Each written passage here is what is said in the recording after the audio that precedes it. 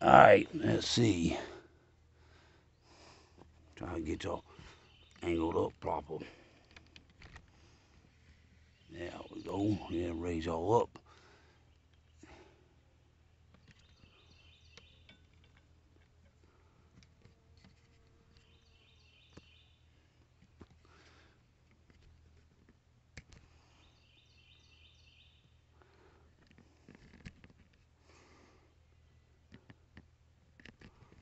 There we go. Now, hopefully y'all can see what I'm doing. Now, going to put this on that nail on the pole, and that will give me true holding. Get this blade balanced. Bring it out.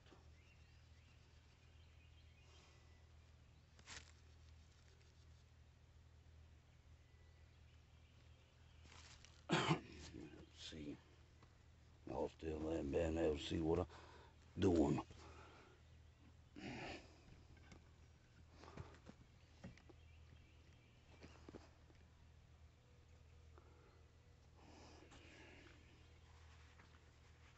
Yeah, well, hopefully it's showing up on camera. If not, well, it's all right. Yep, I'm not the greatest cameraman in the world, but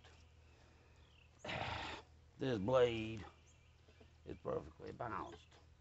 That's the thing. When you sharpening the blade, you got to take off the same amount of material on each side. Count your strokes.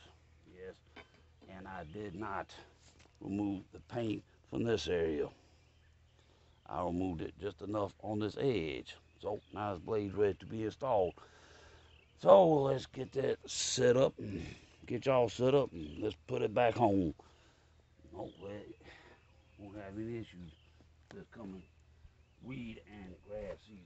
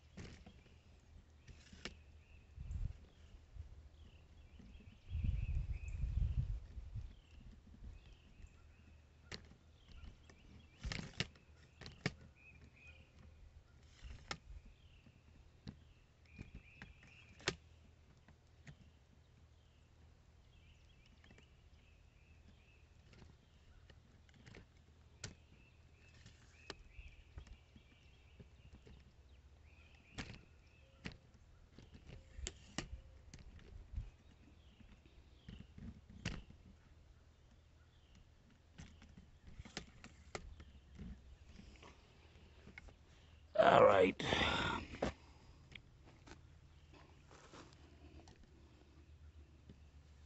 Roll y'all back down.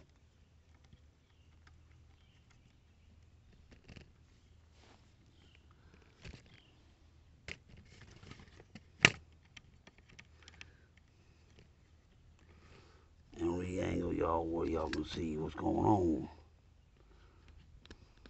Now, next part.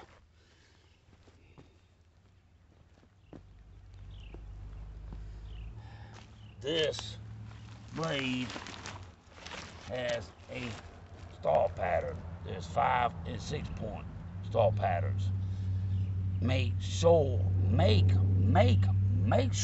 that you have this stall pattern lined up with the stall bit on the blade spindle. If you don't, you're going to have a sticky wicket, as Mick from Mick's Moore over in England would say, and you don't want that. Just trust me, it ain't no fun. So let's get this blade installed. And I do put a little grease, not much, just enough on these threads, so removal and installation of these bolts are easy, because when these get badly rusted, only thing you can do is take them off with an impact gun, and hopefully they don't break, because if they break, then you gotta replace the whole spindle. You can keep the spindle housing, but you got to take the spindle out and find that spindle. And with the shortages going on today, you'll be lucky if you find one. Oh, this blade put back on.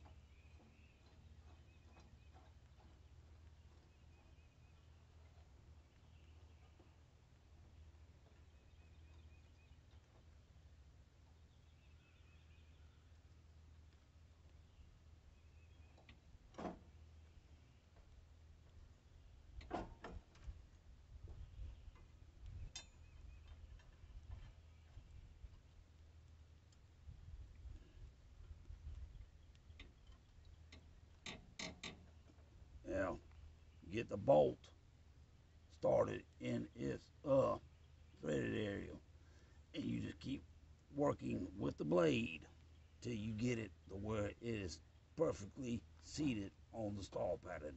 The female and male stall patterns meet. Then keep tightening, keep working with the blade, and then when you think that you have it, turn the blade. And if it's turning the spindle, then it's probably locked on. Like I said, you can tear up that stall pattern on that spindle, you're a dog leak without a paddle. All right, now let's tighten this blade back up.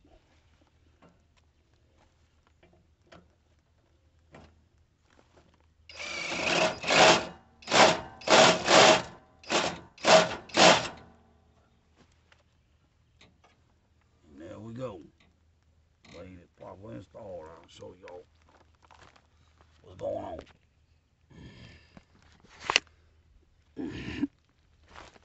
Yep.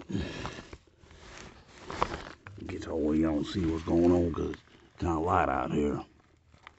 But yeah, real light. Yep. See, the blade is turning proper, so it is properly installed on this spindle. Now, well, I would keep y'all around, but you know I got them other two blades to sharpen, and I will bring y'all back when I get through with it.